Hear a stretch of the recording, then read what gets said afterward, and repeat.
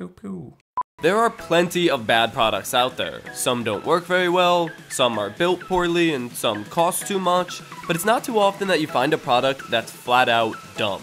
This is the pink iPhone gun case.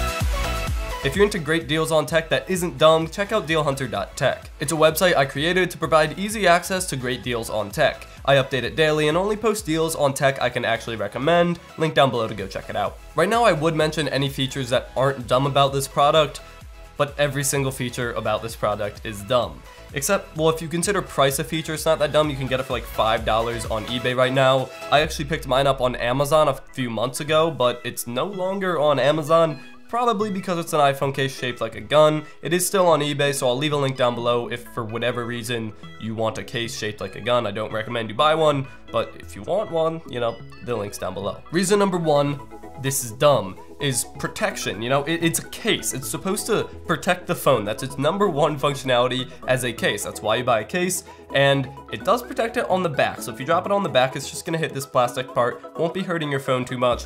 But on the front, the edges don't actually go over the phone, so if you drop this thing face down, it would still be a face down crack on your screen. The full impact of the ground would hit your screen unless it hits the handle of the gun. So it fails at its one purpose of protecting your phone as a case. Reason number two is shape and size, and this has to do with like walking around with it and putting it in your pocket. This case makes the pretty small iPhone 5 or iPhone SE if you're into that. It makes that little phone really big and bulky, so normally you'd be able to slip that into basically any pocket, but now you got this huge hunk of plastic, and if you put it in your pocket, you got a nice gun handle sticking out, so it really takes everything away from the small form factor of an iPhone 5 or iPhone SE and makes it big, bulky, and inconvenient to take around. Reason number three is functionality. This case actually impedes your ability to use the phone properly. Now this isn't a functioning phone, so I can't actually show you me using the phone, but if I was to hold it like a regular phone, the handle's just in the way of my hand. You can't text on it. The buttons, you have to like reach around to click any buttons. Everything gets in the way of what you want to do. I guess if you're calling somebody, you can kind of hold it up like that, and it's still kind of like weird because you're tilting it back a lot. But the biggest thing is if you're typing on your phone, you've got this big handle in your way and you're like stretched out across trying to type. It just doesn't work out, so yeah.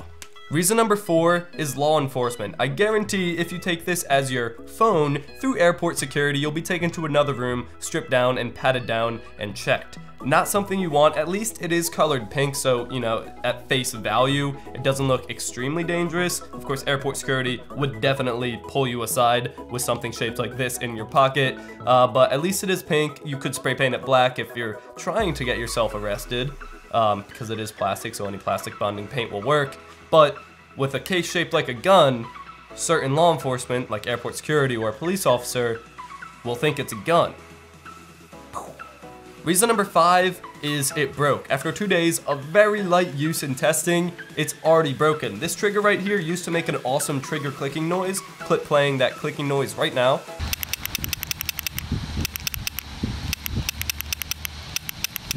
As you can see, that's a very addicting noise. It's something you just want to sit there going click, click, click, click, click, click, click, click, click for a long period of time. And it broke. I was just pressing the trigger a bunch of times and it stopped working. And now if you shake it, you can actually hear something rattling around in there. So bonus feature of this episode, we're going to open it up, not only see what's inside, but also see if we can fix it and make that trigger work again. Alright, so I have the pink iPhone gun case and an iFixit screwdriver kit. As you can see here, I'll hold it up to the camera. There you go. It's just a bunch of very small Phillips heads in there, so if I just get a small enough Phillips head, I can unscrew them and it should be a pretty simple disassembling process. Let me take the phone out.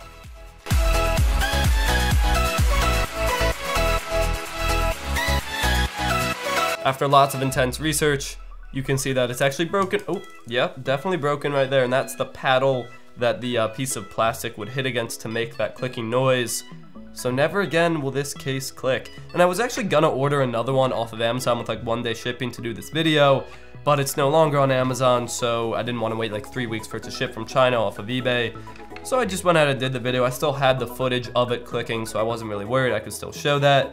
It's just kind of sad that it will never click again.